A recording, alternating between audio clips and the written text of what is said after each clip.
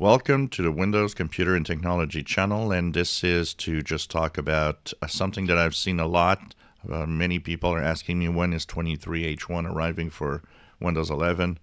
I just want to remind everybody that 23H1 is not a thing. It will not happen, and that we are always going to have the version number for the second half of the year. That's when the build number is going to arrive. So some of you might still be on 21H2, but for the most part, a lot of you on Windows 11 have moved to 22H2. And so this is the version that was, of course, released late last year. And if you think about it, you'll notice that there's no 22H1. That was not a thing because we had 21H2 the year before. So there was no 22H1, there won't be 23H1, and there won't be a 24H1. It's always on the second half of the year now that the updates are happening. So 23H2 will be happening later this year. And basically, they call it a major update every year, but that's not exactly the case now in Windows 11. What we're having is several updates through all of the moments throughout the year, and even in between moments we get features. So it's like a continuous update of features throughout the year, which is not really a big version every year now. But they will bump up the version number at the end of this year to 23H2. So what's going to happen is Moment 4, which is the next feature update, will have Moment 4 will have the bump up to 23H2. So don't wait or look for a 23H1. It won't happen. Like there won't be a 24H1.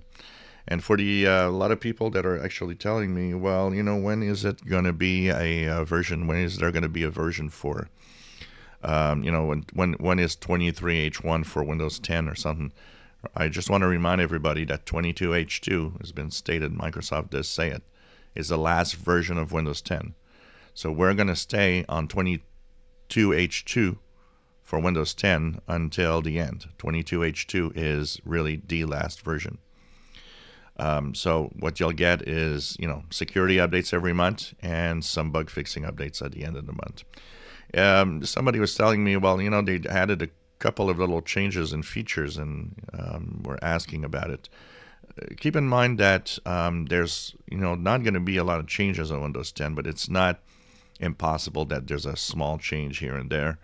Where the changes might actually happen more is in the Microsoft Store. If you have apps that you use, you might notice that some of the apps are actually going to be changed over time, and some will have updates, which is different from what the operating system. But don't expect to have features that you see in Windows 11, really.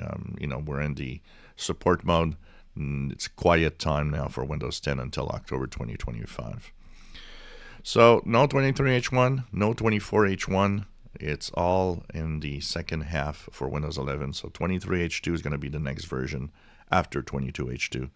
And then after 23H2 next year is going to be 24H2. And that's the way it's going to work. If you enjoy my videos, please subscribe, give us a thumbs up. Thank you for watching.